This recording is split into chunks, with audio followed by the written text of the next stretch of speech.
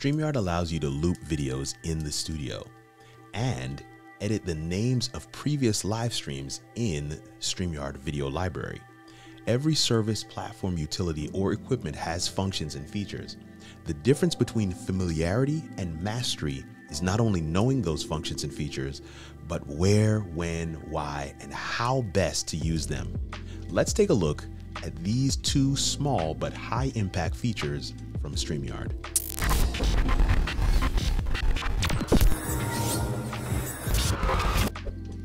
I'm Kirk Nugent, your live video coach, and on this channel, I give you the step-by-step guides and practical tutorials for the do-it-yourself video creator that learns visually. And today we're looking at video names and looping videos in StreamYard. Let's dive in.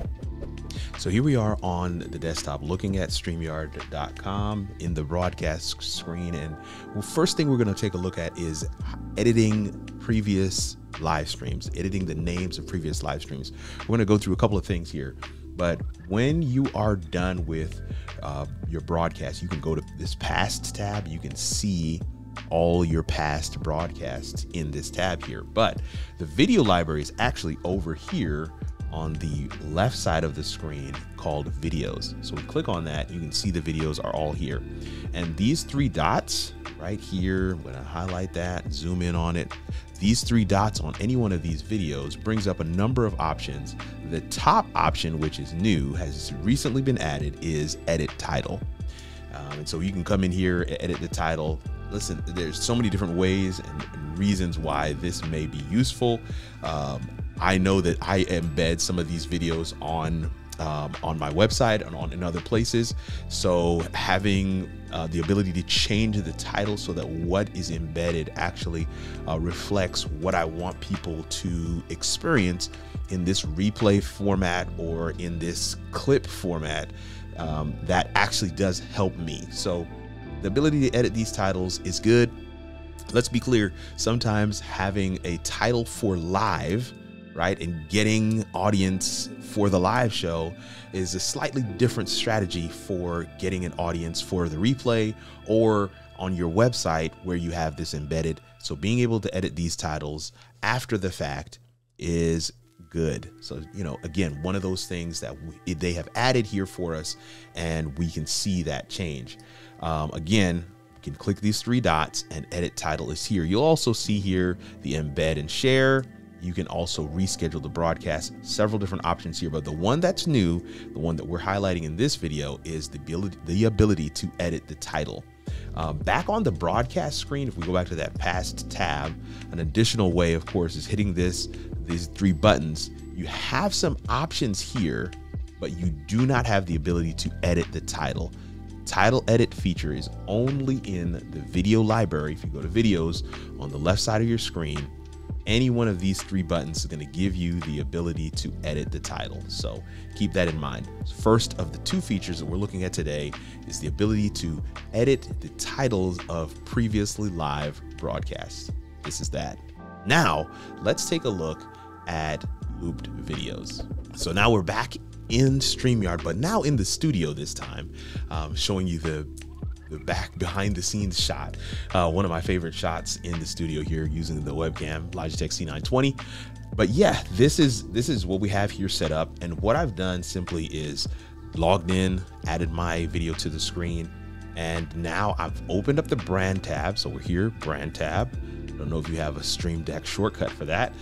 We have that in the brand tab. And then what I've done is once I've gotten to the brand tab, I've gone all the way down to where my videos are. So underneath all my graphics, all my overlays, you have video clips.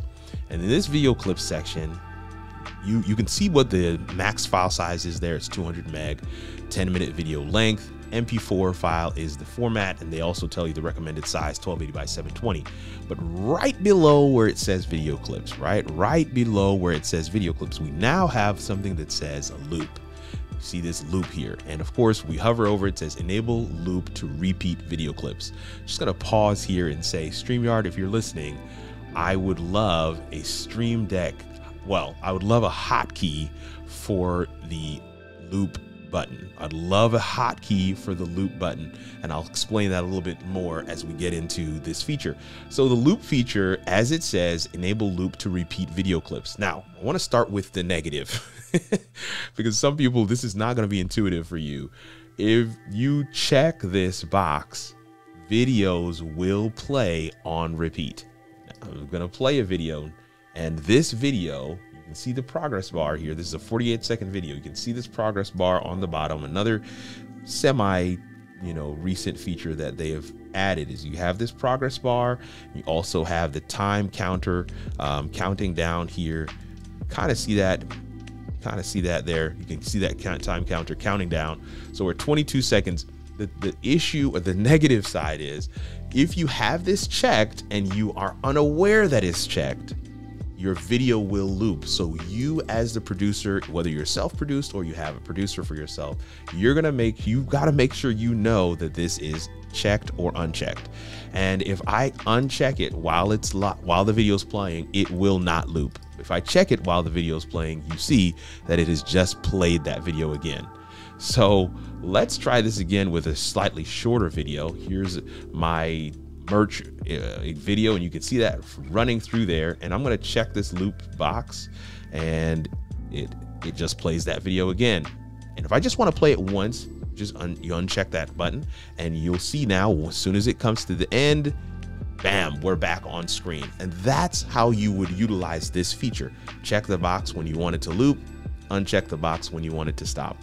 Don't necessarily need to stop the video, but you check the box so that when the video finishes, that video will stop playing and come back to you. So let's walk this process through.